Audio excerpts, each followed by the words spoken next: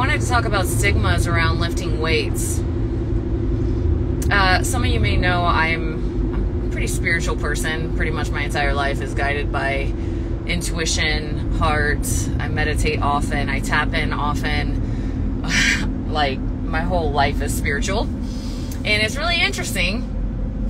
This might be controversial a little bit, but I have another friend. He's wired the same way as me, and we've had a lot of conversations about this. And it's this fascinating mindset that I get from spiritual people. We're all spiritual, but the spiritual communities. I just came from an ecstatic dance. And this is what triggered it. This guy was like, "Oh, hey, you got a lot of muscles." You know, he's like, "Do you compete?" And I was like, no, I don't do that stuff. And he's like, "Oh, fitness then, yeah." And like, it was just kind of this, I was like, yes. But I kind of get this, I don't know how to put it into words. There is a stigma around lifting weights. I find it often from spiritual people. And it's like this idea that lifting weights is somehow like the only reason you would do that is because you want to look a certain way. That you're kind of like lost in the ego. You're lost in this like ego-driven vanity thing. And I get it because many people are. But I don't see it like that at all. That is not. And it's funny to me to kind of get this little bit of judgment from people or these like assumptions. That's what I sense, is that these assumptions are being made about me, that I'm like this really vain person that just all I care about is like looking a certain way, and that I'm trapped in this toxic world of, you know, weightlifting or whatever. That is the energy that I get. And I find it hilarious. Because I'm like, I'm not going to sit there and like explain it to somebody you know, randomly that I meet somewhere like that.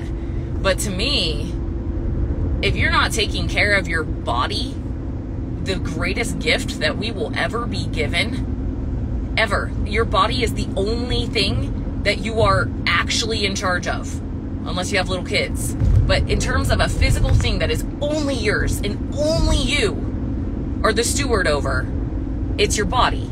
That's it. That is the one physical thing that we actually own in this life. And my question for anybody, just to get you thinking, is how wise of a steward are you being over your own body? Because this is your universe that you are the God over. All of these systems, your cells, your immune system, your cardiovascular system, your lymphatic system, all of it, your gut microbiome, all of it is doing everything it can for you. And it's also dependent on you. It's a interdependent relationship, and it is dependent on us of how we're going to take care of it. And to me, lifting weights in this modern world that we live in, where we can literally sit on our ass 24/7 and do just fine, maybe park in the closest parking spot to the grocery store and get some food that's just magically in this grocery store for us. We don't even have to grow it or do any work. In this day and age, if you want your body to thrive, you have to choose to put it through small bursts of intensity so that it can thrive. We need small bursts of challenge. We need small bursts of resistance if we really want to be optimal. I don't know about you, but I don't want to be cruising around when I'm 70, 80 years old and I have such little muscle mass that now all of my weight, gravity, is making me depend on my joints, my tendons, my ligaments, because I hardly have any muscle to help them out. So in terms of spirituality and lifting weights, like, yeah, it's just like, I know that my relationship with my body is different than most people. And it's, to me, I look at it as like mom love. Mom love is, of course I'm going to rest when I need it. Of course I'm going to give it what it needs, just like I would my kids. I'm going to give myself nutrients. I'm going to give myself rest and sleep. And when my kids want to go for it, I believe in them. I encourage them. I'm like, you got it. You got this. And that's how I am with my body too. I challenge it in small amounts because I know that it is good for it. And to me, like,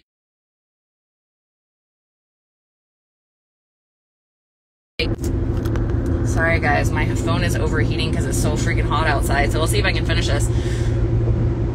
But to me, like, if you really are tapped in spiritually, your body is telling you what it needs all the time. And if you're really tapped into that, you're going to give your body what it needs. You're going to listen. You're going to make the hard changes. And for me, I hear that almost every day. Sometimes I forget, but almost every single day in meditation, I start off by just feeling my body and just noticing. There's no thoughts. It's just noticing anything. And then if thoughts do come in, it's just the only thoughts I ask, I thank my body for everything it's doing for me and ask it if there's anything it needs. And it is not uncommon for my body to be like, need to hit some intensity levels. And so to me, like, that is being spiritual. It is being tapped in. It is being a wise steward of your body to give it what it needs. And I'm telling you, I am extremely connected to my body and have a very loving relationship with my body. And my body, I know, thrives when it has some challenge. When it has some, it doesn't have to come from a spiritual standpoint. We can look at this from a scientific standpoint, which is kind of the same thing as spirituality. But it's, yes, our body thrives when it has some stressors to help it adapt. We get hormesis, we get insulin sensitivity, we get growth hormone, we get BDNF, IGF-1. We get all of these benefits when we lift weights. Not to mention the neurotransmitter release that helps us with our mental health. Not to mention the gut health benefits of exercise. Not to mention we release endocannabinoids when we exercise. Anandamide, which is literally anandamide, is an endocannabinoid. Your body makes it itself. A cannabinoid, yes, like cannabis. And they called it anandamide from the Sanskrit word ananda, which means bliss. So they call it the bliss molecule. So all of those things I get every single time I go in and lift weights, and I am tapped in as hell when I'm in there. But I get this energy from like spiritual communities where it's kind of like, it's like this kind of judgmental. It's this judgmental type vibe I get from people where it's like, yeah, fitness. You must be like kind of lost in the ego. That's the vibe I get. A lot. And I'm like, that's fucking bullshit. Sorry, my language. But it is. It's just like, if you're neglecting your body and not giving it what it needs, that's not conscious. And our bodies we need muscle to thrive. And if you don't proactively go get it somehow in your life, you're just not gonna have much. And I apologize, I'm not gonna like respond to a lot of the comments because I'm driving, but just that. Love is love. If you have love for your body, which you gotta have love for your body if it's gonna thrive, love is pushing it sometimes in small doses, and you recover hard like a mother. You go deep in your parasympathetic the rest of the day, chill, eat nutritious food, right? Get good sleep.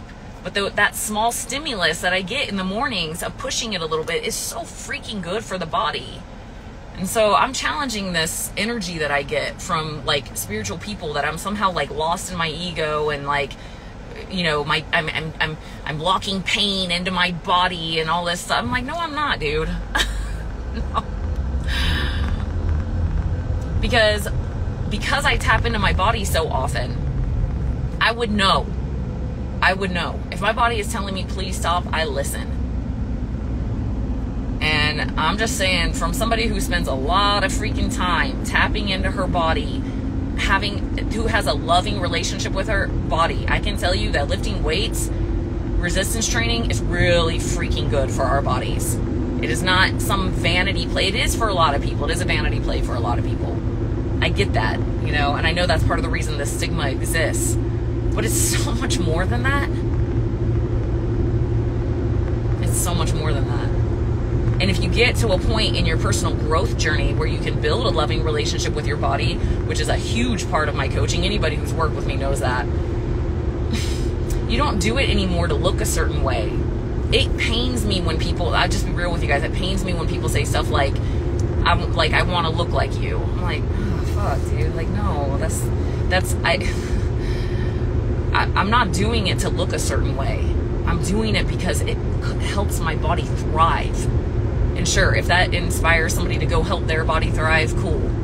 But yeah, I'm challenging that from the spiritual communities. The other thing that while I'm ranting, the other thing that bothers me is when spiritual people are always telling me to walk slower. I just got to get this off my chest. I do walk slow and move slowly, like around my house, but if I'm going to be walking in stride, this is like a PSA because I've gotten this so many times and it's kind of become like a thing that bothers me now.